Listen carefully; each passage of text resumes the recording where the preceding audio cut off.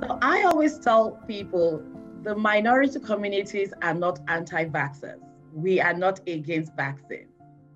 We may be a bit hesitant, and it's based on mistrust. So when a person of color, African American person or Hispanic says no, don't stop at that point. Ask them why.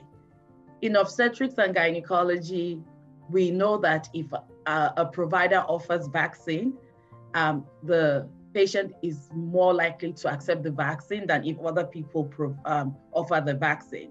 So as Black providers, as any provider, when you offer this vaccine and they decline, ask why. Give some education.